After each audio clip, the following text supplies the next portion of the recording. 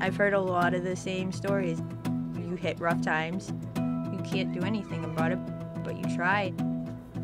So that's what I do. I have 2 daughters, Taylor and Alexia. I am an at-home CNA, which means I go to people's houses throughout the day. I help them get up, dress, shower. At night, I put them to bed, make them dinner. Money's always tight. It just doesn't go as far as it used to. The prices keep going up, but the pay stays the same. And no matter how hard you work, you can't get ahead. It's a very stressful feeling, like a knot in the bottom of your stomach when you know that you want to do something for them or you want to give them something, and you can't. I honestly don't know what I would do without the food pantry. We know these families that are coming to these monthly food pantries depend on it. Many of the parents work multiple jobs, and it's a struggle just to provide food and put food on the table.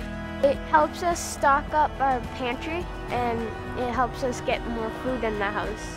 Hunger is absolutely a problem with students in the classroom. The lack of nutrition or the quality of nutrition, it impacts their ability to focus and perform in the classroom.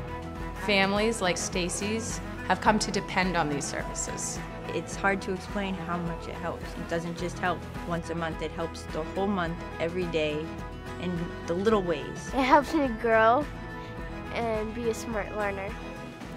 My family appreciates what they do.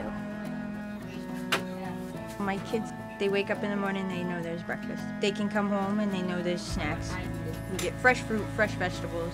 I've noticed a difference in their grades at school, and I think it's because I'm not as stressed about everything, so therefore they're not as stressed about everything. We strive for our children to do better than we did. I try and help them get to where they want to be. I want them to be better. I want them to do better. I want them to be happy.